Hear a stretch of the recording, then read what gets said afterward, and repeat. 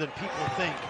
To me, he's one of the more underrated role players in the Big 12. And so a guy like Robert Jones really has to continue to do the things he's done early in this season, which is play with great energy. Yeah, Coach Otzelberger said Kuntz is the steadiest of all the players. All-American who's redshirting this year, and we were talking to him last night, and I said to him, you better watch closely and learn this year how good this league is.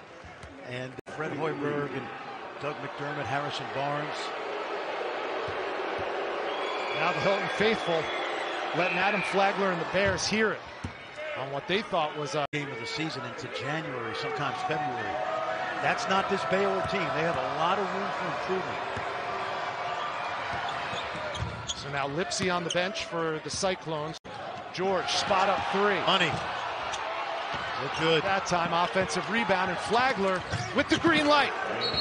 Been good inside the arc, but really struggled. He was about 35% at West Virginia. 2 years there, redshirted a third year.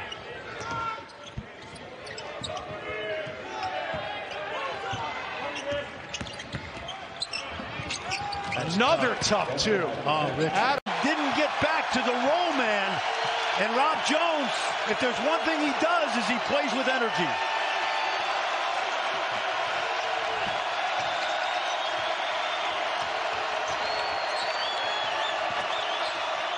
Flagler, single-handedly doing it for back, but it obviously hasn't. Now he has 4 fouls, so he's going to have to be substituted in judiciously by T.J. Otzelberger in the final 4:43.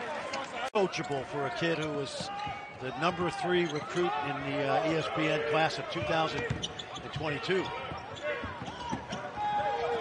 Cyclones set up their D. What did they do so well defensively? Help. 5 guys on one side of the floor. That's a tough shot right there. Defense to offense, not this time. The rebound on the weak side to Keontae George. Flagler all alone in transition, and that's automatic. Good kick ahead.